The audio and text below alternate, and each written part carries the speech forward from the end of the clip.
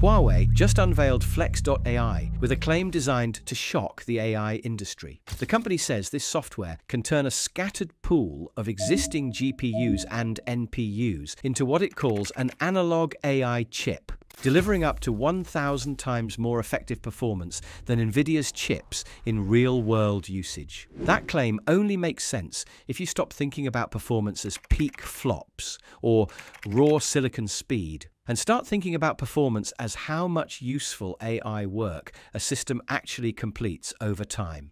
Huawei introduced Flex.ai as a container-based orchestration platform that can slice GPU and NPU cards into virtual units with up to 10% granularity, pool idle resources across entire clusters, and raise average accelerator utilization from roughly 30 to 40% to nearly 70%. Built on Kubernetes and set to be open-sourced through Huawei's Model Engine developer community, Flex.ai is positioned as a direct attempt to expose and eliminate massive compute waste inside modern AI infrastructure. At the highest level, Flex.ai targets a problem that dominates real AI deployments, but is rarely discussed outside engineering teams: chronic accelerator underutilization. In most production environments, GPUs and NPUs get allocated, but they rarely run at full capacity.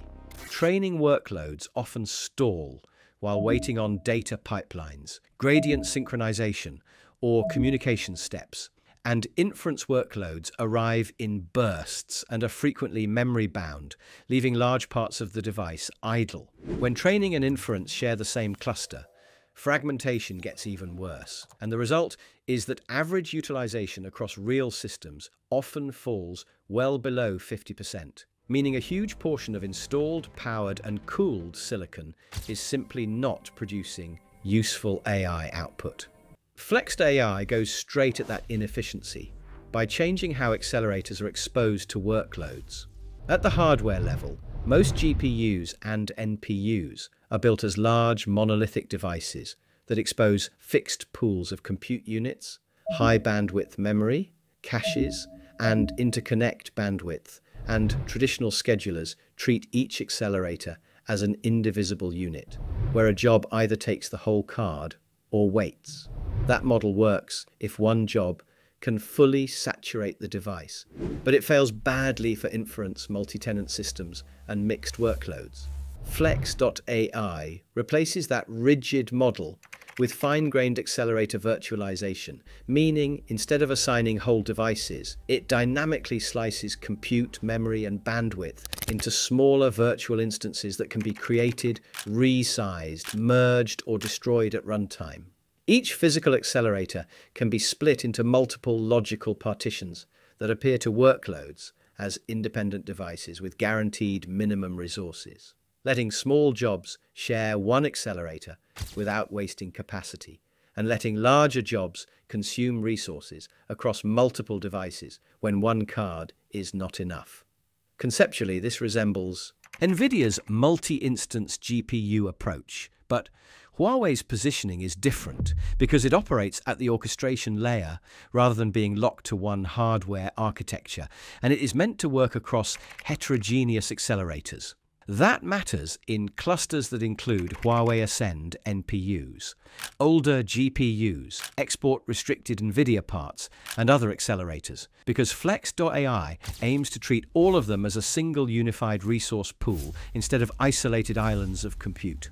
To make slicing viable, isolation between virtual slices is a critical technical requirement, because without strict isolation, contention for shared caches, memory controllers, or interconnects would create unpredictable performance. Flex.ai tries to enforce isolation using runtime telemetry, hardware performance counters, and driver-level hooks, so the system can cap resource usage per slice and prevent one workload from starving others even when multiple jobs share the same physical device. Above that virtualization layer sits High Scheduler, the core intelligence of Flex.ai, and it is not a one-time dispatcher that assigns resources and walks away. It runs as a continuous control loop that monitors the entire cluster in real time, ingesting telemetry from every node, including utilization, memory pressure, interconnect congestion, execution latency, and job queue depth. then making incremental scheduling decisions instead of large, disruptive reallocations. One of HiScheduler's most important capabilities is heterogeneous workload co-scheduling, because AI clusters rarely run one job type. Long-running training workloads coexist with short-lived, latency-sensitive inference tasks, where training is sustained and compute-heavy, while inference is bursty and often memory-bound. Traditional schedulers struggle to mix these efficiently, so they isolate workloads and waste capacity. But Flex.ai explicitly models workload characteristics and can place inference tasks into unused compute slices on accelerators already running training jobs, as long as latency and isolation constraints stay satisfied. To do that, it needs predictive scheduling rather than static allocation. So HiScheduler estimates how a workload's resource usage will evolve over time, using historical execution data, runtime profiling, and model metadata, predicting compute intensity, memory footprint, synchronization behavior, and communication patterns, then deciding whether two workloads can safely share hardware or whether exclusivity is needed to avoid interference. Flex.ai also targets another growing issue in AI systems: models that exceed the memory capacity of a single accelerator. Traditionally, this requires explicit model parallelism in frameworks like PyTorch or TensorFlow.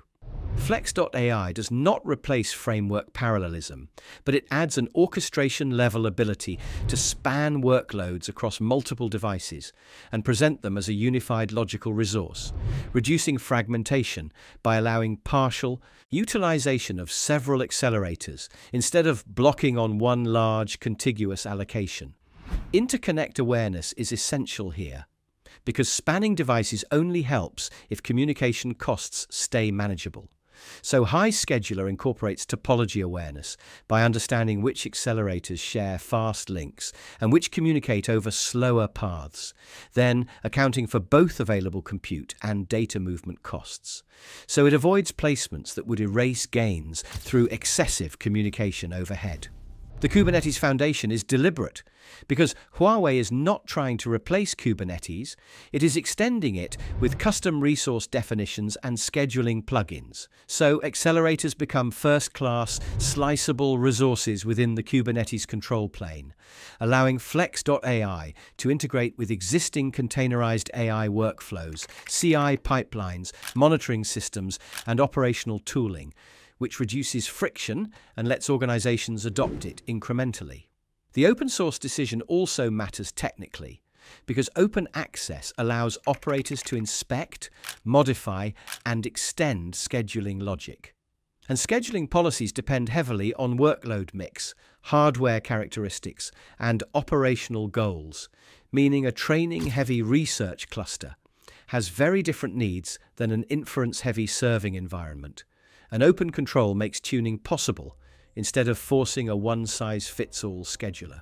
Huawei often points to a roughly 30% increase in average utilization as a realistic result, and that increase comes from several optimizations stacking together rather than one magic trick. Fine-grained slicing reduces wasted capacity, co-scheduling improves concurrency, dynamic rebalancing cuts idle time, and multi-device execution lowers queuing delays for large models. Each gain is modest alone, but at scale, they compound into much higher sustained utilization. The more dramatic 1,000 times faster claim appears when these gains are measured over long periods, and it is not about per operation speed or latency, it is a throughput argument. A poorly utilized cluster completes far less work over weeks or months than a system that keeps hardware consistently busy, even if the underlying accelerators are slower on paper. And in that framing, software-driven efficiency becomes a true performance multiplier. Comparisons with Nvidia are unavoidable, because Nvidia dominates peak performance through advanced silicon, high bandwidth interconnects, and a mature CUDA-centered ecosystem.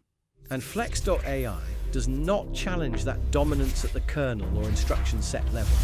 Compute operations still run at the same speed they would without Flex AI. Memory bandwidth and physical latency do not magically change, and all the gains come from better scheduling, better packing, and reduced idle time, meaning Flex AI is about delivered performance, not peak performance. There is also a clear parallel with Nvidia's own direction, since Nvidia acquired Run.ai to improve GPU utilization in multi-tenant clusters, acknowledging that scheduling efficiency is becoming a real bottleneck. But Huawei's approach differs in emphasis. Flex AI is positioned as open source and designed for heterogeneous hardware environments, reflecting the reality of Chinese AI infrastructure, where the newest Nvidia hardware is not always available. Flex AI also fits Huawei's broader hardware strategy, because Huawei has been scaling its Ascend NPU line as a domestic alternative to Nvidia accelerators. And even if Ascend chips do not match Nvidia's best raw metrics, they become more competitive when system-level efficiency improves, making Flex.ai a force multiplier that extracts more value from every deployed accelerator. Of course, there are real technical limits. Fine-grained accelerator isolation is difficult, especially when multiple workloads compete for shared caches and memory controllers. Predictive scheduling can misjudge behavior and cause interference or performance drops. Dynamic migration adds overhead and complexity, and the gains depend heavily on accurate telemetry, fast control loops, and precise policy tuning. Fault tolerance is also harder in a dynamic system, because when workloads are constantly rebalanced, node failures must be handled without corrupting accelerator state. And while Flex.ai builds on Kubernetes health checks and restarts, extending those mechanisms to partial GPU and NPU slices requires tight driver and runtime integration. Still, from an architectural standpoint, Flex.ai represents a shift towards software-defined AI infrastructure, where hardware becomes a pool of abstract resources rather than a fixed set of devices, and performance optimization moves from chip design to orchestration and runtime intelligence, similar to how software-defined approaches transformed networking and storage. In the context of China's AI ecosystem, this strategy is especially significant because it reduces dependence on leading-edge imported hardware by extracting more value from existing and domestically available accelerators, and it plays to Huawei's strength in large-scale systems engineering rather than pure silicon leadership. It does not erase Nvidia's advantages in raw performance or ecosystem maturity, but it offers an alternative path for scaling AI capability under hardware constraints. So here's the real question. If Huawei can extract this much performance without new silicon, are export controls actually slowing China down? Or are they forcing it to innovate faster? Comment your thoughts below. And if you want the real story behind the world's fastest moving tech and AI breakthroughs, make sure to like and subscribe to Evolving AI for daily coverage.